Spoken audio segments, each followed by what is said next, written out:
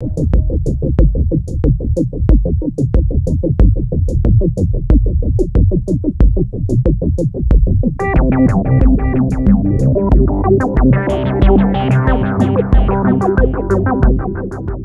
you're watching Floyd Steinberg's YouTube channel. Today, let's take control of some stage lights using a synthesizer keyboard and the Raspberry Pi Zero. If you think that's interesting, please join me in this video. Here we go.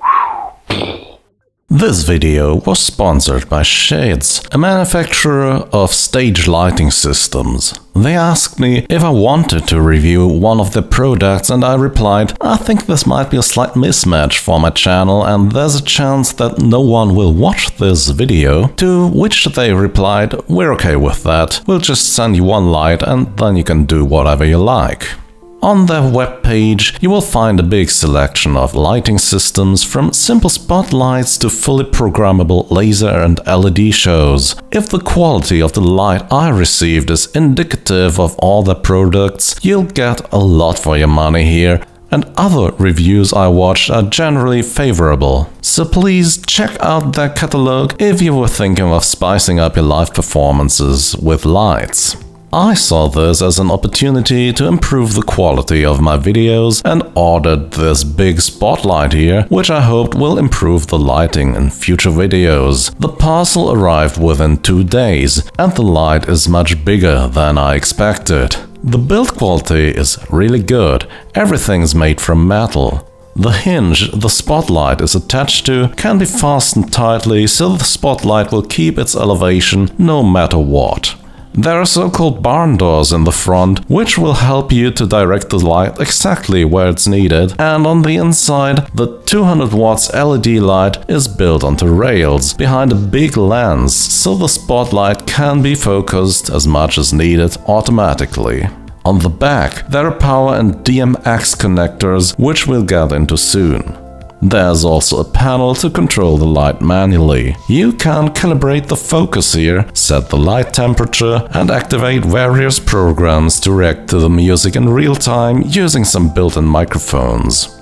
The light itself is quite bright. These shots were taken in full daylight, to give you a frame of reference. But we're here to use the DMX interface, so we can control this light with a synthesizer keyboard. Normally, you'd use a DMX control console to arrange a light show, but good ones are not cheap. But you can buy this USB to DMX adapter for around $20 and use a computer to stand in for a DMX console. So today we're going to use a Raspberry Pi Zero, a USB to DMX adapter, a USB MIDI cable and a USB hub to connect the spotlight to this Yamaha EX5 synthesizer and control the main parameters of the light with the 3 mod wheels this synth has. This video assumes you already installed the operating system on the Raspberry Pi Zero and also connected a monitor, mouse, keyboard and network. Then connect the USB to DMX cable to the Raspberry Pi and the DMX controlled light. Also connect the USB MIDI cable to the Pi and to your synthesizer. Now on the Pi, click the Start menu, then Preferences, then Add Remove Software. Search for DMX. Check the QLC Plus and QLC Plus data packages and click Apply. Wait for the software to be downloaded and installed. Enter your password when needed. Once that's done, you will find the QLC software in the Start menu in the Sound and Video folder. Start the program and click on the Inputs/Outputs tab at the bottom of the window. Your USB to DMX cable should be listed on the right side. Make sure it's checked as an output option. Now let's pause the video here for a moment and take a look at the left side of the screen. As you can see, there's a list of so-called universes right there. In the DMX world, a universe is any given collection of lighting systems that are connected to each other within a setup. Think of it as a group of lights that you want to perform specific tasks. We've assigned our USB output to Universe 1 here, and we could go on and connect not only the one light I have here, but daisy chain multiple lights using the DMX out socket on the light itself. Okay, with that out of the way, let's take a look at the panel on the back of the light. The first option you can set up when switching the light on is its DMX address. Make sure it's set to 1 in this example. Use the up and down buttons to set the number correctly. Press the menu button and make sure the control mode is set to DMX instead of manual. Also, select the number of channels you're going to use. As we'll soon see, you might want to prefer the higher number here. The higher the number of channels, the more parameters can be controlled remotely. With that done, go back to the software and click the Fixtures tabs in the bottom of the screen. Click the plus icon and add a generic fixture. In the Properties section, name your light, enter its address, 1 in this case, and set the number of channels correctly, in this case 7. Then press OK. Now, to check if everything works, go to the Simple Desk tab. Move some of the sliders and your light should do something, in this case light up and fade away. Nice! But now let's collect that to MIDI. On the Inputs Outputs tabs again, search for your MIDI interface and make sure it's an active input by clicking the checkbox. Then click the Virtual Console tab and add a slider by clicking the third icon in the second row in the window. Drag the slider somewhere and double-click it. We want to control the level of brightness, so to speak, so click the Level tab and then the Switch to Level Mode button. A list of your fixtures will appear. Open the channel list of the light you want to control by clicking the small arrow next to it. Select as many channels as you like to control with one user interface element on your synthesizer. The manual tells us channel 1 and 2 are the dimmers for overall light intensity and the cool white light, so let's choose those. Go back to the General tab and click the Auto Detect button. Now go to your synthesizer or MIDI controller and move the control you like to pair with the dimmer. The software should now display the MIDI channel and the control number. Press OK, and now you can repeat that process for every channel of your stage light you'd like to use. Here I'm assigning the zoom to mod wheel 2 and the strobe function to the ribbon control. Nice. If I had more lights, I could go on and on, but for this video, this must suffice.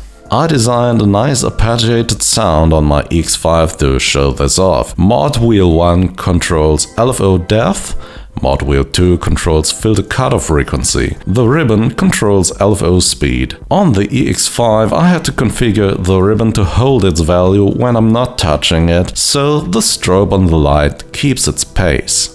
I also have controls for filter resonance and filter envelope speed here on these knobs.